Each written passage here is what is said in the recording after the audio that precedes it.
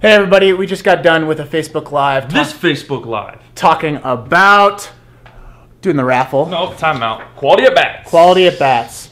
Raffle, quality at bats, answer some awesome questions. Enjoy.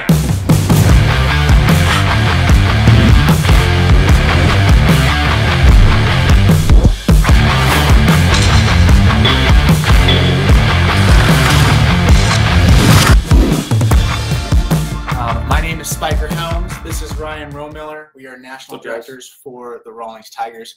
Where we got our chops were from The View. Speaking of The View, one of the leaders in home runs in 2010. And speaking of home runs, the Yankees are absolutely destroying the baseball, leading the league in home runs. And it got us thinking, we need to talk about quality at bats. We need to talk about what's going on with your approach and how you should approach each game and each at bat. Now, in this live session, we're going to talk about the raffle. We're going to give more information on that. And then we're going to get into the actual form, this chart, that will help you. Also, shout out to our Kansas City Tigers. We are making a trip to you guys starting tomorrow. We're going to make our way towards Kansas City. Bright and early. Bright and early, 7 a.m. Real early. We'll be there, crack of dawn. Yeah, so we cannot wait to see you guys. And yeah, the first thing that I want to get into, before we get into the quality at bats chart, we got to do the pre-context to it, which is the learning curve, the gap towards each level when you talk about your approach towards the game. Youth is different, high school, college, professional. If you look at the Yankees compared to a college baseball team, completely different. They have data, they have video, they have so much information. They can go into an at bat with the best of the best. And when you're talking about college, you're dealing with limited information. And then when you go to high school, more limited information. Literally goes down to, I'm just going to see fastball and react curve. And then youth baseball, it's just, I hope he throws it right down the middle. So we're going to dig deep into this. And with that said, let's have Ryan jump in as he is ready to go. Yes, so playing off what Spiker just said, segueing off of that, this past weekend was my second weekend of fall with my team that's straight out of, again, they're freshly out of youth baseball. This is their first year of high school ball, and that learning gap is absolutely huge. It's a mental gap that needs to be. It's a huge hurdle that needs to be jumped, and it's a mental gap, and there's a whole lot of things that need to be filled in, and we're going to be dealing on those topics from here on out. One thing I really harped on my guys this weekend were their approaches at the plate, being more aggressive. And I sent them a message on Saturday night, and that message was, the difference between how a high school and college hitter thinks versus how a youth hitter thinks. When you got to run around second base, less than 2 outs, you're down by 1. Are you gonna, and you have a pitcher, you're facing a pitcher that's commanding the zone with a fastball and proving that he can put it right there first pitch? Are we going to sit there and be aggressive, or are we going to watch that pitch go by? And the first weekend we were watching that pitch go by, and we were losing a lot of missed opportunities. And what happens is when you miss those opportunities, your odds of success start to decrease, and each opportunity missed. So when you miss that 0-1 fastball, you miss that 0-2 fastball, your odds of getting on base will decrease. So the one thing I talked about then was being more aggressive. Getting ready to pull the trigger. Pay attention before you're at bat. Know what's going on. When you're in the dugout, try to pick the pitcher's tendencies. Try to get a plan in place, because if you wait till you get up there, it's too late. So the biggest mental hurdle to jump is just the other side of the game that's not really taught at the youth level. And I wrote a blog on that on the side too, and I'm sure I'll be sending that out at some point. But you got to be able, it's competing at a higher level mentally and physically. They want to compete just physically at the youth level, and they're forgetting the mental side. It's almost like you're playing chess while everyone else is playing checkers. Yeah, I was just thinking about that too. When you're a pitcher, you have the authority. You're the one that's in control of what's going on, and that's why baseball is a beautiful sport, because you're dealing with the defense that holds the ball. Majority of sports, they don't hold the ball. The defense doesn't hold the ball. So they have all the firepower. When talking to hitters, they feel at times that they're not in control of their situation. They don't have the controllable. So how do you get someone that has all of the control, has the ball in hand, and is ready to fire away? How do you take that and change it into your benefit? And it's all dealing with the mental side. And you'll hear hitters, high-level hitters, talk about the mental side more than mechanics. They'll mention every once in a while, hey, I'm working through my hands. I'm trying to get my hands inside the baseball. I'm working on my front arm. I'm working on my back arm. I'm working on my back leg drive. You'll hear that, but right after that, you hear the mental side. I'm trying to get my approach. I'm trying to hunt the fastball. I'm trying to search for that outside pitch. And so what we have here is we have a chart, and sometimes we kind of forget because there's a lot of things that are going through our head. It could be fear, it could be confidence, it could be what we're going to eat after the game. It could be a majority of things. It could be talking about Fortnite. And we kind of lose track. We have an idea, but then we lose track. So one thing that we can do for the coach, because they're not the ones with the bat, we can give them the tool as well, which is this quality at bats chart. This is something that Ryan came up with, and he puts it in his dugout every single time. Every single day. And you know what? I have coaches that reach out to me on Twitter, throughout the season, and because we're sharing this, it's absolutely free, and we're sharing it. We're giving it to you. Mm-hmm. And coaches across the country have picked it up and they put it in their dugout. And we have our own coaches within our own club, and what they do with the chart is kind of different from what I do. What I do, since I'm at the high school level, I put it right at the end of the dugout before they walk on deck, right at eye level. So I'm subconsciously trying to build that in the back of their head. I'm not trying to harp on it. I talk about them, but I subconsciously am trying to put it in the back of their head right before they step in the box. At the youth level, you're going to get this chart too to help chart your quality at bats. But at the youth level, I feel like I'm on QVC right now. I swear. At the youth level, $9.99. It's $9.99. It's No, free. It's free. It's free. It's actually free. At the youth level, a lot of coaches are having their own players chart their quality at bats of their own and the other team. That way, it keeps them in tune and engaged. But let's get into there's 9 types of quality at bats. Let's get into them. First off, before we get into that, understand if you guys want to ask questions, go ahead and ask questions. Type them in the comments. Also, if you do want this chart, there is a link in the actual post itself. So I'm actually looking at it right now. You can click at it. It says check it, and there's the link. So that's how you get this thing. But first off, with the quality of bats, you're not going to see home run. You're not going to see triple. You're not going to see double. You're going to see things that you're probably thinking, why? What? We want to get doubles. We want to get triples. It's all about the dingers, right? Dingers. Yeah, it's all about Big Al. But when we're talking about the quality of bats, there's actually one thing on here that actually qualifies an actual hit. That's it, and it says hit. That's the top thing. Get a hit, and then the other ones have nothing to do with getting a hit. Go ahead. So what's the purpose behind the 9 types of quality at bats? So we got a hit, a walk. I'm reading this backwards, by the way. Hit by pitch, sacrifice fly, hard hit ball, sacrifice bunt, 6+ pitch at bat, advance the lead runner, and 4 pitches after 2 strikes. The problem is that we have too many hitters who live and die on this first one, whether they get hit or not. That's it. They don't understand. There's 8 more types of quality at bats. Just because you didn't get on base doesn't mean you didn't do something productive for yourself and for the team. It doesn't mean you didn't see 6+ pitches.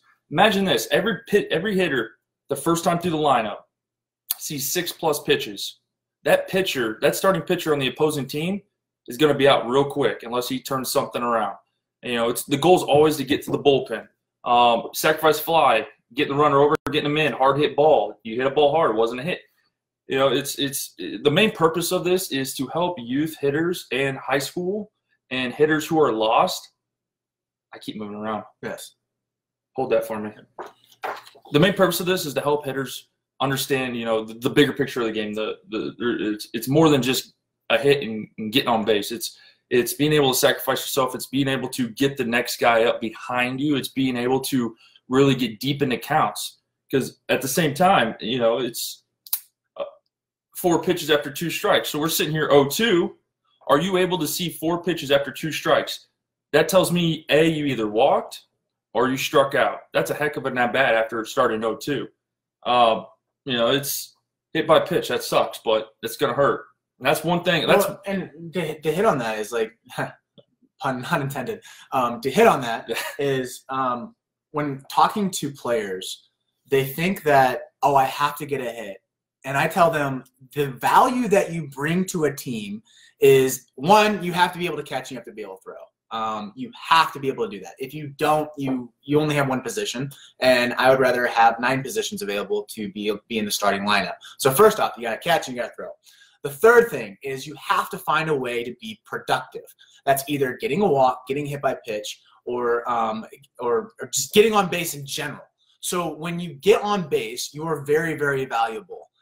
That's why they value on base percentage. On base percentage is super, super important. When I coach, I put my on base percentage up at the top of the list. That is one category that I'm absolutely involved with, is that player has to have good on base percentage, because if I can get people on base, then we can start figuring out how to score them. It starts with getting guys on base and then scoring them. So if you're a 1 or 2 hole hitter, your job's to get on base. Yeah. Your job's not to hit a home run or the fence. Your job's to get on base. Yeah. And Instagram, Facebook, Twitter, I absolutely love it. And MLB Tonight. But the narrative that they push is you have to hit dingers, because sugar sells, vegetables don't. It's that simple. So what does everyone like to see? That was really good. Thank you. You know what they like to see? They like to see home runs. So when you talk about the vegetables, no one wants to talk about that. Eat your broccoli. Eat all the vegetables. It's that simple. And there's one thing coaches got to do. You got to be straightforward, honest with your players. I mean, it's a hard thing to do, especially when you got players that are dreaming big and you want them to dream big, but you got to help them understand, like, you can have those aspirations, but A, you got to be willing to work for it, mm-hmm. and B, you have to understand what your current situation is. So if you're a 5'2", 150-pound player, you might have the mentality that you want to hit dingers, want to hit home runs, but it's just not going to happen at a 14, 15U level. You have to understand your current situation. Work for the bigger situation. Who's to say you're not going to be a 6'3" left fielder, 225-pound player who's going to hit 25 a season in college? Who knows? We have to work towards that. We have to understand the moment we're in, but also understand the bigger picture as a player. And that is why we put so much emphasis on the quality at bats, because the goal is to get 15 a game. If you're getting 15 of these a game, you're really kicking the dirt into some other team. If you're getting about 7 to 8, it's a 2-1 ball game, depending how the other team does. If you get 5 or less, you're losing. And if you get 0, then that's a rough game. So 15 is the goal. Start at 12. Quality at bats. It's the difference between wins and losses. Just a reminder, if you would like to ask a question, please put it in the comments. If you want this chart, just click the link that's in there. It says check it, and then there's the link. Click that. You'll be able to get that chart. The first question that we have, count is 3-0. When should you swing away or look for ball 4? Does the situation matter? I have an awesome story for you. So I was a player that was super aggressive. I was very, very aggressive, and I hated walking. I absolutely hated it. And we're in an inter squad, and this is when me and Ryan were in college together. It was at junior college, and there was a 3-0 count, freshman year, and I swing 3-0. My coach went absolutely livid, went really, really livid. It was awesome. You should have been there. Went really, really livid, and he literally said this: there is not a single person on this team that is going to swing 3-0. And looked at everybody and then looked right at me. And he said, you are some cocky, and then used some superlatives. And you need to understand that this is a team sport. Stop being selfish. 3-0, you're taking. If you hit 3 home runs in a game, guess what? And you're on that 4th at bat, you're swinging away 3-0. But until that point, you are not swinging 3-0. So for any player or any coach or any parent, when they watch baseball, 3-0 count, unless you are straight up on fire and you're batting 600, 700, you're one pitch away from getting on base. Again, on base percentage is way more important than hits. If you're able to get on base, you are very, very productive for that team. So 3-0, it's an absolute take, because guess what? You're going to get 3-1.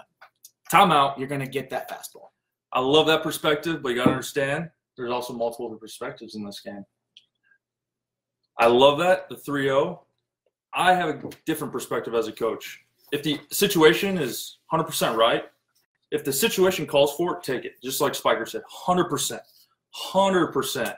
Your goal is to get on base. But for some reason, me as a coach, I like to hit.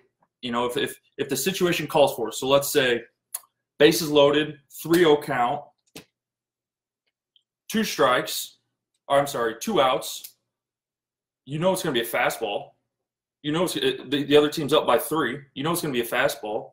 And that actually, it's funny. 2 summers ago, the same situation happened. I had a player come up, bases loaded, 2 outs, and we were down by 3. And he comes up and he calls time. He comes down to me in the third base coaching box. He goes, "Hey, coach, do you want me to take the 3-0?" And I said, "Dude, we're down by 3. He's throwing a fastball. Sit dead red. If he throws nothing but that fastball and it's there, turn on it. If it's there, go with it. Turn on it. All right? If it's off speed, let it go. Change the not going to be off speed. Okay? But look to hit. Look to hit. Don't look to walk mentally. Look to hit the ball. All right? Finger always on the trigger. Okay? React, recognize, then make that adjustment." And what ended up happening was he ended up hitting that 3-0 pitch off the left field wall, hitting a triple, scoring those 3 runs to tie the game. Then he went on to score the walk-off run, which was pretty cool. It just all depends on the situation for me as a coach. I guess it goes down to feel, if it's feel. But I play percentages. I'm a data guy. I go by percentages, and I'm very, very adamant about taking that, unless it's an absolute feel. Now, Ryan is all about he knows the game really well, and he feels out the situations really well. Me personally, I'm more conservative when it comes to that, so I don't like to roll the dice for that, because I know that the data speaks that more than likely he's going to get that 3-1 fastball again, or he's going to get that walk, and we chip away and we end up playing another inning. That's how I view it. Yeah, for me it's a sixth sense. So it's just, but it all centers back on paying attention from the first pitch, and because that first pitch all the way to the last pitch dictate the situation, and that's where I kind of get the feeling for what feels right for the situation. And as a coach, you got to be willing to take risk. I mean, go for the win. Was it go for the win at home? Go for the tie away or something like that? It just depends on the coach. It depends on, but again, the players have to trust the coach, and the players have to be all in on the coach. And I think that's what the moral of the story was with our junior college coach, is that he was telling us that, hey, I'm the general, you're not. You need to understand that you have to go what the general says. If you don't, then the team is undermined, and you're off on your own, and you're on an island. Which he was totally right, because in 2010 we ended up leading the nation in home runs. So he did have some very good advice. I had one of those, just one. Again, if you guys want to ask a question, please put in the comments. If you want to, we're going to be doing the raffle here shortly. We're going to talk about the raffle. If you would like to comment and get some entries in, you can do that too. But anyways, Jared Silva, a lot of coaches ask their players to take the first pitch at younger ages. What are your thoughts on this? Do you want to take a stab at this, or do you want me to take a stab at this first? I'll take a stab at it. Okay. You read that one. I just take a stab at it. Yep, I already saw it. I wasn't paying attention. I'll do it. I wasn't paying attention. This was like class all over again. I'll do it. So, first off, it depends on the age group. No, don't take the first pitch. Okay, that's his point. But be aggressive. It depends on the age group, because again, you're dealing with different pitchers at 6U or 8U, 9U, than 12U, 14U, high school. I absolutely disagree with the 7th inning. We're down by 3 and we're taking the first pitch. I absolutely hate that. I think it is the worst philosophy in the entire universe, and here's why. Because when you talk about hitting to your players, we talk about being aggressive, and mostly every coach does that. You gotta be aggressive. You gotta attack the fastball. You gotta do this, and then all of a sudden you switch everything. You switch the whole plan, and you say, "Hey, you have to take the first pitch." What is that gonna send a message to your teammates or to your players? It's, "Hey, we're gonna play conservative because we're playing in fear, rather than let's stick to our game plan. If we end up losing, we end up losing." So what I tell my guys is that you have to be selective, but you're still attacking your pitch. If you get that pitch, you're attacking, because that's how we've been doing it all season long. Now, the younger age groups, if we're talking about 9U, 10U, there's a lot of variables there, because pitchers are not as great. They struggle with location. So it's kind of a read play for the coaches. You have to read the pitcher, make sure you're paying attention to the pitcher rather than talking to the players. You pay attention to what's going out in your surroundings, and then you make an executive decision and say, all right, we're sticking to our plan, we're going to hit. Or if the guy's throwing all over the place, you tell your hitters, guys, we're look at the pitcher. He's throwing all over the place. You need to take the first pitch. It's Jared. I don't know if you're talking in regards to the beginning or the end of the game. I'm just going to go ahead and reference the end of the game. I have two different approaches here. And very rarely will I use the go-to approach of take a pitch to get on, to work the count. It just depends. Very rarely will I go there because if you think about it, if you're taking that first pitch, you're probably losing, and there's only one way to get back in the game. If it's a close game down by one, I'm going to hit, because if he's going to throw a fastball, if he has a leadoff guy hits a double, you got to run in scoring position, no outs. But it all depends on the situation, which is why I rarely go there. But if you're down by a lot and the opposing pitcher's doing what he's supposed to be doing, he's just going to be pumping fastballs. You can't miss that one pitch, because there's no such thing as a perfect pitch. All right, but there's missed opportunities, and when you miss that only fastball, you're going to get that entire at bat, that first pitch. You're kind of setting yourself up to dig out of a hole, and that's option one, which I very rarely go to. Option two is what I go to a lot, and that is hitter, the first hitter. In one of the last two innings, the first hitter, whoever gets up to bat, starting with the first hitter, you are taking the first pitch, and then until we get somebody on. So if the first hitter, he'll take the first pitch. If he gets on base, that second hitter doesn't have to take. He has the opportunity to drive him in, because obviously there's no outs, runner on first. Now, if that first hitter does not get on base, he gets out, so we're sitting with one out, nobody on. That's when that second hitter, since there's nobody on, will have to take the first pitch. So basically, we're only taking that first pitch until we get somebody on base, and then then I swing away. Because if you get that fastball, put it in the gap, we're going to score a run. So in pro ball, there's a rule, and the rule was that if you have a long inning on defense, the first batter that's up takes the pitch. That was the only time that we really had that plan of you're going to take the first pitch. And the reason was that the data showed that the splits are really poor when you start getting strikes on you. So if you're 0-1, your batting average decreases significantly. If you're 0-0, you're sitting at a pretty good standpoint. If you're 1-0, you're batting really, really well. So the splits were very, very important to us, and we didn't take it off MLB. We would actually take the splits off of our own team. So what was our tendencies as an offense? So that's another thing to think about. I don't know if it really plays well in youth baseball, but understand that as you get deeper into counts, you are more likely to get out rather than a hit. There's one more scenario where you're going to want to take pitches. First batter gets up, swings at the first pitch. Okay. The second batter that comes up to the plate. So if we're one pitch, one out, that second batter's got to take a pitch. We cannot get in a two pitch, two out situation.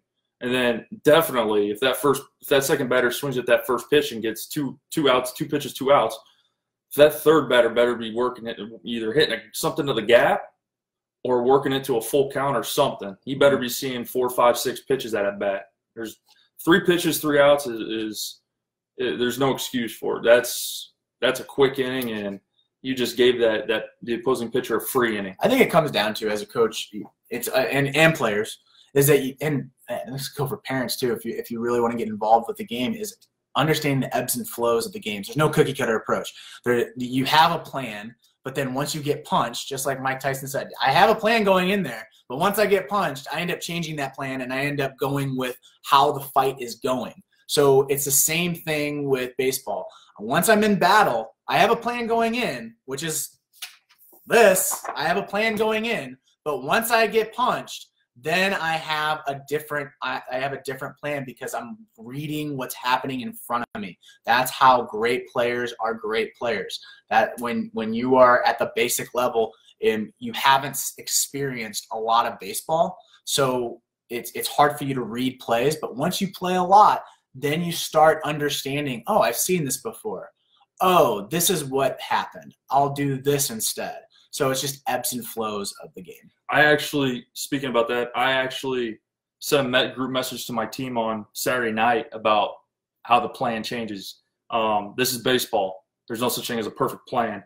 And there's an image here, and I will post it here at the end of this. I'll put it at the top of the comments, but it shows what the game plan is, and then it shows a lot of chicken scratch all over, moving guys around. And then I wrote a piece on it as well, so I'll share that with you. I'm going to post it up on our Medium account, medium.com account, where we put all of our blogs, and then I'll share that with you guys as well. Mike Sy Jr. says, what about take until the pitcher throws a strike? It's the same conversation. It just depends on what your philosophy is as a coach. Me personally, I hate saying that. I absolutely hate it because I've taught my players to be aggressive. And as a coach, it's kind of like how I played. I was very aggressive early in the counts because I knew the percentages, I knew the data. I wanted to get ahead of him. What the pitcher's trying to do is he's trying to get a strike first pitch. So what is he going to do? He's going to throw a fastball. He's going to throw his best pitch at you, and it's going to be in the zone. He's not trying to throw it out of the zone. He's not trying to be perfect. He's not trying to place it on that corner. He's actually just trying to get ahead of you. So as a pitcher or as a hitter, I want to be in control. I know what he's going to throw. He's going to be throwing right at me, so I'm going to go right back at him. Best way to think about it,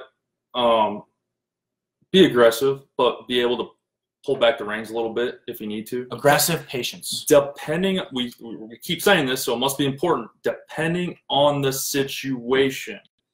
Mm-hmm. And that is the most important thing. It's not the same throughout, it's the situation. And the situation is not black or white. It's a feeling. It's a sense, and that goes something you pick up. And that goes back to experience. That's why it's so valuable to have experienced coaches and have experienced staff around you, because they've seen so much of the game. They've seen so much that's happened in front of them that if you're able to have that special person that's coaching you, oh man, the doors just open up. Like our I had an alumni text me yesterday asking me about swings, and I said, You need to consult with your coaches, because right now you have the best coaches in the NCAA. You need to ask them those questions. I'm very honored. I'm very grateful that you want my thoughts, but trust your coaching staff. So when you find that coach, go all in on him and trust on his experience. Yeah, and honestly, Mike, just tell Brendan to be aggressive, hit doubles, and I think we'll be fine. You wanna talk about this raffle? I got the towel. Yeah, absolutely. I got the towel. We got a towel here. Last week, so we're doing a raffle every month. We'll get this one going here.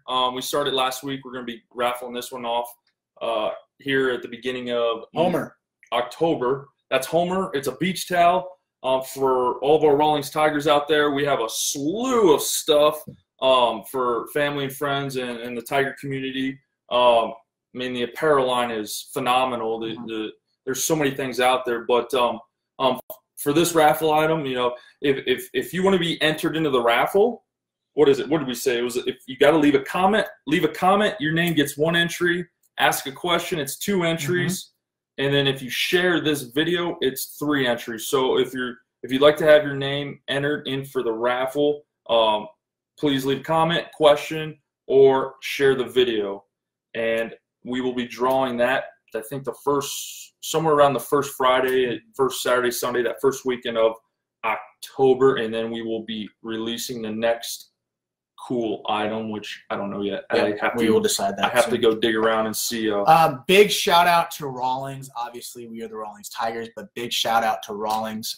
They give all our players phenomenal discounts on gloves and bats. If you are a Rawlings Tigers player, parent, or coach, and you want to shop for Rawlings gear, go to the VIP site, and it'll be under Rawlings, literally the tab, Rawlings gear. Everything is below MSRP. So please go there, take a look at it, and you could possibly get a Christmas gift. We have actually, we had a meeting this morning about the VIP. We actually, the beautiful thing about being part of the Rawlings Tigers is our entire community, family, friends, players, well, family, whatever. If you're in the club. Finish my sentence, dang it. Finish it. If you're part of the club, you get discounts galore to products and apparel. But you gotta be part of the club, and it's in our VIP section. And if you're not sure where the VIP section is, below Spiker's email box up. Spiker@rawlingstigers.com, just 24/7. To answer a previous question, I hope I'm pronouncing his name right. Arturo Alvarado. If I did not pronounce that right, thumbs up or thumbs down. Yeah, please send me a message and correct me, because I hate pronouncing. You can't send a thumbs down on Facebook. Yeah, I hate pronouncing names wrong. Guaranteed. But he asked if we want to join the organization as a coach, what can we do? Go to rawlingstigers.com. There's an application tab for coaches. It says join the Tigers. Click on that tab. It'll just follow the prompts, and then we'll send you more information on what it means to be a Rawlings Tigers team and how you can apply. So with that said, we head out to Kansas City tomorrow. We cannot wait for our KC Tigers. We get to see them, and I like the enthusiasm. I know. I'm absolutely pumped. That was a level 9. I'm looking for a level 10. Yeah. Last time I was in KC was for college, so I cannot wait to get back. Oh, Mike and I were there a couple weeks ago. Congratulations. All right. I got finish out. I'm gonna leave with a little piece of some food for thought, and tell you guys where this is going to be. Then we'll finally Twitter.